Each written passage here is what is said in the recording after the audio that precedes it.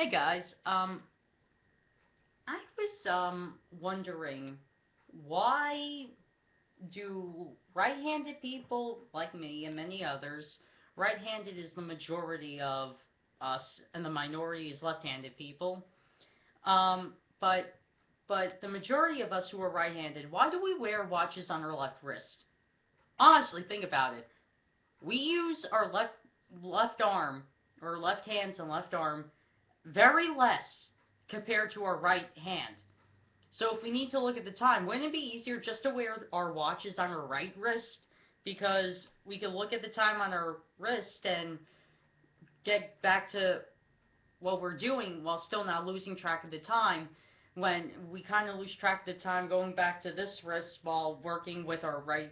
And see the point I'm trying to get across is I just wore I just read an interesting Yahoo.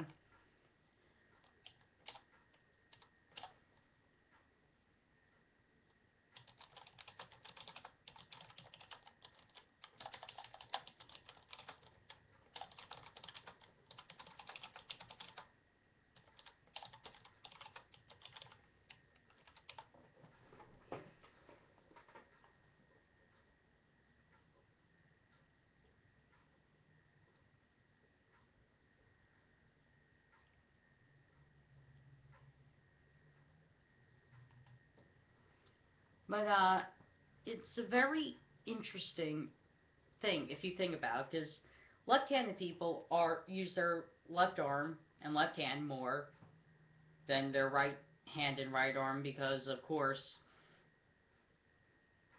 being left-handed, it's more convenient to wear your watch on your left wrist.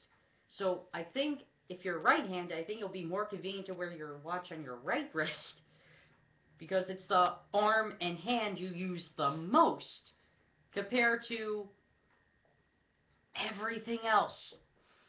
And just to point out something, no idiot, left-handed or right-handed, would scorch their genitals if they want to know what the time is. They would put their coffee cup down before they look at their watch. I'm just saying. It's kind of buffoonish to have a hot cup of coffee, wondering what the time is, then spill your coffee on your genitals. I think that's kind of foolish. Quite frankly, if someone does that to themselves, they kind of deserve it because of their own stupidity. But, but that's the point.